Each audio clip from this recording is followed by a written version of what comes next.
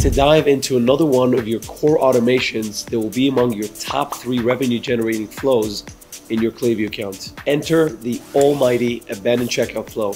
Chances are that you've seen it before, but why do you need it? How does it work? And how to set it up using our no-tech framework in just a few minutes. All that and more coming up in this video. And make sure to stick around till the end of this video for an exclusive look at our internal agency document that is filled with the best converting emails you can swipe, catchy subject lines and preview texts, and so much more. Designed to get you up and running with your abandoned cart emails in no time. But first, hit that like button and subscribe for more Klaviyo insights and tutorials. For those of you who are new to this channel and this series, hi, I'm Nate and I run Savio Agency. And this video you're watching is part of our free masterclass, where I'll be sharing the simple tactics that made our clients millions in email and SMS marketing revenue. Ready to dive in deeper? All the video lessons are just a click away. You'll find a link in the description box, or you can hit this card right here.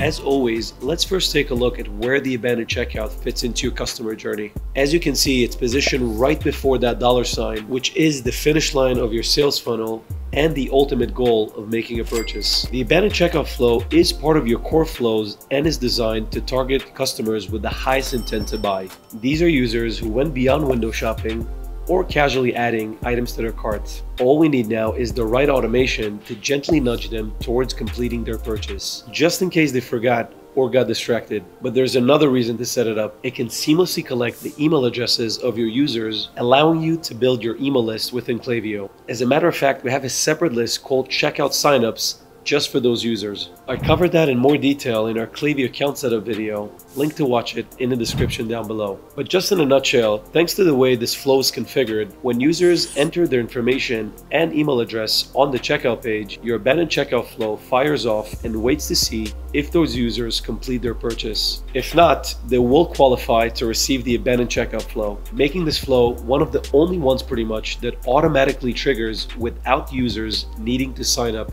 through a pop-up first. And in terms of setup, the abandoned checkout flow doesn't require any fancy setup inside of Shopify. So if your Shopify store is already integrated with Klaviyo, the abandoned checkout flow is already available to use. Next, we'll share with you our simple setup you can do all by yourself in just a few minutes to get this flow up and running in no time. Let's dive in. As I said earlier, the abandoned checkout flow is a pretty easy one to set up, but pay close attention as there are some important components like the dynamic block section, for example, that you'd like to make sure that you set up correctly. Otherwise, your abandoned checkout email might look like this. Let me show you how we do it in Savio. In your Klaviyo account, go to the Flows tab. Click on Create Flow to your top right. Then in the search bar section, enter Cart. Quick note, you might see many flows that are called Abandoned Cart Reminder, but this one here is the Abandoned Checkout flow we'll set up in this video, and this one is the Abandoned Cart flow. These two are very similar, but their metrics are different. Looking closely in Klaviyo, this one says Added to Cart Trigger and not Checkout Started Trigger. Let's dive in here for a sec. The abandoned checkout means your customer went beyond just adding products to their cart. They proceeded to complete their checkout, filled in their shipping info and contact info, but dropped off at the final payment step. And inside of Klaviyo, it should look like this. For the abandoned checkout flow, you'd like to make sure you have the checkout starter metric, while for the abandoned cart flow, you'd like to have the added to cart metric. Great, now that we got it covered, let's keep going. Click on Abandoned Cart Reminder, Standard, Email and SMS, which we need for our flow. Feel free to apply the simple naming guidelines we use here at Savio to keep your account nice and organized. If you want to learn how to keep your Klaviyo account organized for months and years to come using our simple naming guideline method, I will leave you a link to watch it down below. Now click on Create Flow. By default, your trigger should be already Checkout Started. Now for your flow filters, make sure you have these two active. Place order 0 times since starting this flow and has not been in this flow in the last 7 days. Let's go over these two real quick. First flow filter is there to verify whether a user has made a purchase or not before sending any additional emails in the sequence. Second flow filter is there to check if a user has been in this flow already in the past 7 days. You can test this time frame for 7, 14, 30 days or more. Just a quick note before we move on. We often come across stores setting up these additional flow filters as shown in this example.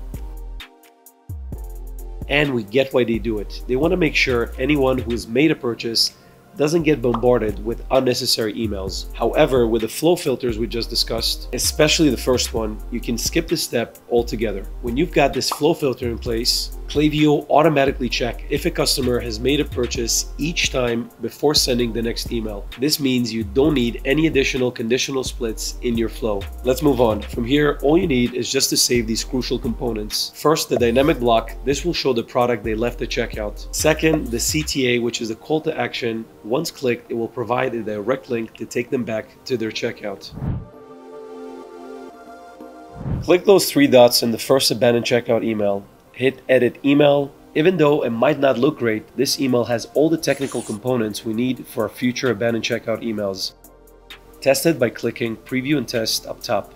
Check out how the dynamic block smoothly grabs all the stuff they left behind. Save it by clicking on the star button, which will make it a universal block that will work for your future abandoned checkout emails. Now let's sort the CTA with the link to get them back to checkout. Double check you've got the right syntax. They'll make sure the link takes them right back to their checkout page in your Shopify store. Great, that's the one. Great, now do the same thing we did for the dynamic block. Name it, save it, and we're finished. Moving forward, in order to add emails with dynamic blocks to this flow, just navigate to universal blocks to find them. Just keep in mind the name you use to save it so you can easily find it in the future. Now let's give this email a quick look to make sure everything is okay. And it's working. On to the content. Now for the actual emails within the abandoned checkout flow. Let's jump over to look at some email examples inside of our agency doc alongside with subject lines, preview text you can swipe to create your abandoned checkout emails in just a few minutes. Alright guys, as promised, here it is, our very own internal agency document which we use to craft not only beautiful but highly converting abandoned checkout emails, and would like to share this with you. If you'd like to grab a copy, link to download this whole document will be waiting for you in the description of this video. Now, what's included in this doc? You have potential subject line and preview text for each one of the emails, as well as content buckets you want to focus on potentially to craft your emails, as well as other insights, A/B testing formula, which we use to ensure all of our emails are optimized for maximum profits. And of course, if you're planning to share this document with a colleague or a team member, maybe a designer, you can basically share this document and they'll see a quick overview, what it is, how does it work, who'll receive it, so on and so forth. Now, of course, what we gathered here today for is to check out some examples which hopefully point you in the right direction to craft your emails in no time. This is email number one. You see these emails are all different, but they have one thing in common. Can you guess what it is? I'm going to zoom in a bit so you can see it better. All right, guys, if you guessed this dynamic block section, you guessed correctly. This is what you want to make sure you have higher up above the fold section. The fold is what we call the section underneath what you see when you open the email on your phone, on your desktop browser.